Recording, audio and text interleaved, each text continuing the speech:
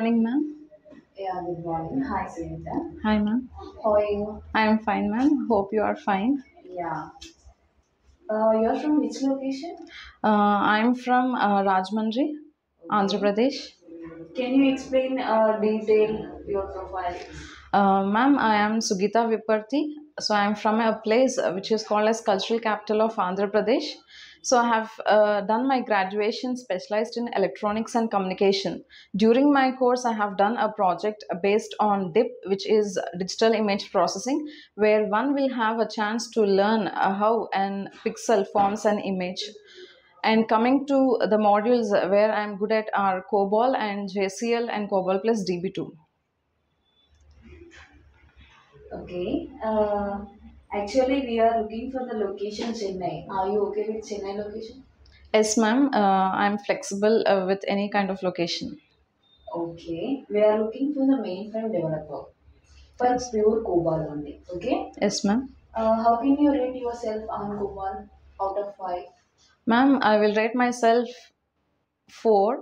Why? Because for each and every aspect, we have a chance to learn more and more. So I rate myself 4, ma'am. Okay, let's start with the technical. Okay, Okay. ma'am. What is the perform statement in COBOL? Ma'am, perform statement is also called as looping statement. So when we want to execute statements or logics number of times, then we can go for performs either with condition or else without condition. So using this perform statement, we have few advantages that we can reduce the code complexity, we can reduce the manual efforts, we can reduce manual errors, and we can save the execution time also. Okay. What is the difference between inline and outline performs? Ma'am, basically performs are classified into two types. One is inline and the other is outline. So if we are writing the executable statements or logics between perform statement and end perform, it is called inline perform. And for outline perform, all the logics and executable statements will be quoted in paragraph, and this paragraph will be called by the perform statement. The flow of execution is different for inline and outline. For inline, it is sequential flow of execution, and for outline, it is a random flow of execution. The output might be same, but the flow of execution is different. And in inline perform, we no need to call paragraphs, but in outline, we have to call the paragraphs. Once the logics or executable statements got executed, the control automatically goes back to the perform statement. So this perform statement will be calling the para. So before stop run we call as calling para. After stop run we call it as defined para. Okay, good. What is the difference between if and evaluate? Actually, if and evaluate both are the conditional statements which we are using in COBOL. So if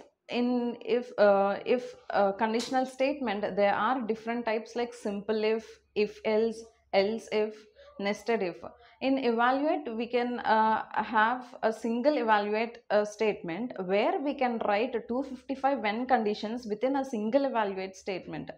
Here in evaluate, if the condition is true, then only the control enters into the when conditions or when statements. And here in if conditions, if the condition is true, then only the flow of control enters into the loop and executes the corresponding logics and terminates the loop.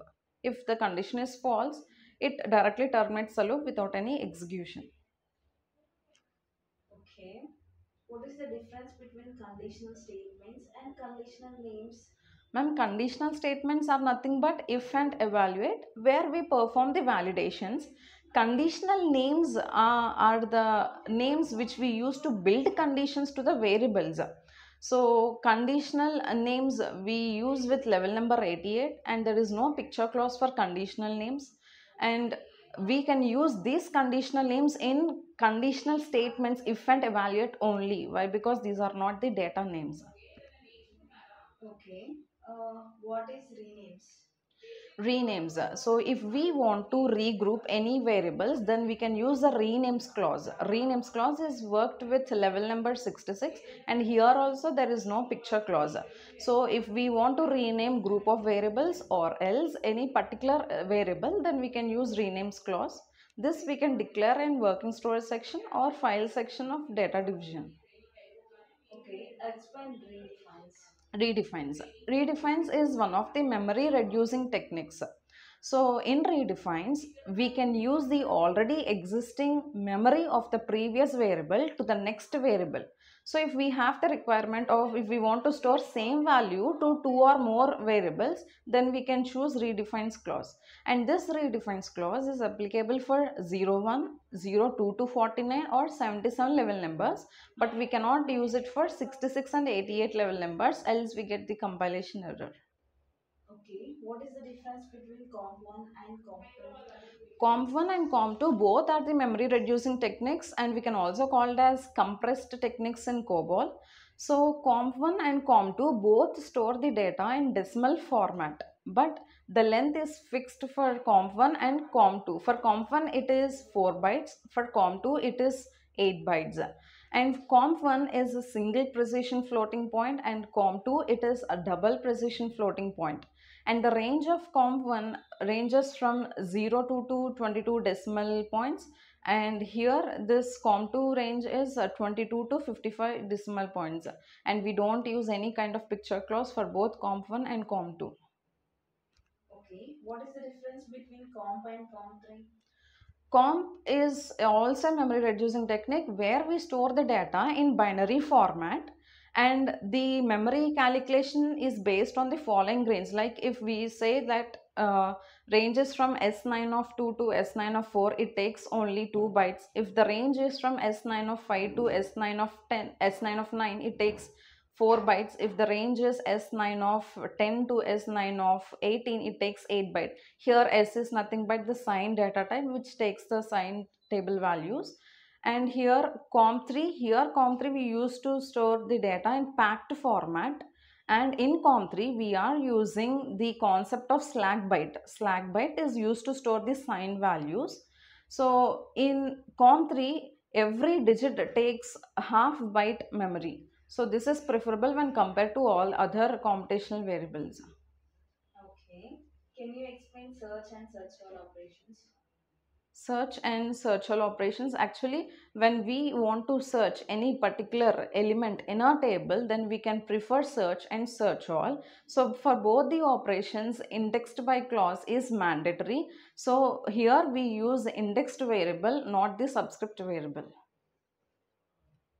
Okay, what is the difference between string and unstring operations? String operations, a string is nothing but a group of characters, and these group of characters we represent within codes. So if we want to perform string operation, particularly we require three delimiters. One is space, the other one is size, and the other one is user defined. In string operation we have multiple sending fields and single receiving field, that is we combine multiple strings to form a single string.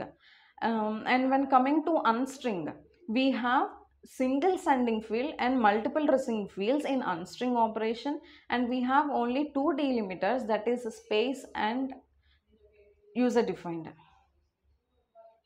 Okay, I'm done with your interview. Okay, Okay. I will update you. Thank you so much, ma'am. My HR will get back to you. Thank you, Okay. ma'am.